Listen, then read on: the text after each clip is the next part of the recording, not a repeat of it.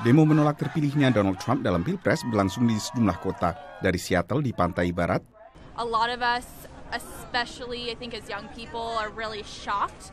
hingga New York di pantai timur. This entire election was just an outrage.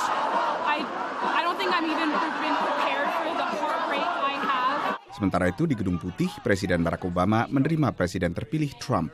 We now are going to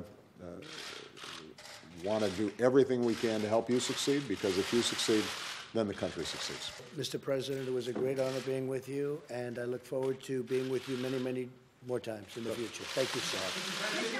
Undangan kepada Presiden terpilih untuk menemui Presiden di akhir masa jabatannya di Gedung Putih memang salah satu tradisi transisi kepemimpinan di Amerika. Ini pun dilakukan bila pun kampanye berlangsung panas dan terjadi saling tuding atau bahkan saling ajak antara kedua pihak sebelumnya. Dalam pilpres kemarin pun kedua pihak sebelumnya saling melontar kritik. The whole idea of the transition is to maintain that stability while you change to the policy direction of the winning candidate.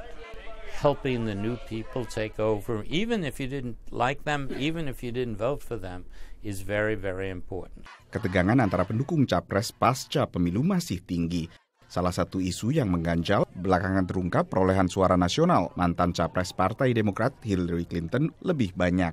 Tetapi yang menentukan pemenang adalah perolehan suara Electoral College dari negara bagian, dan untuk ini Trump memenangkan mayoritas suara elektoral. Dari Washington DC, Nova Purwadi, VOA.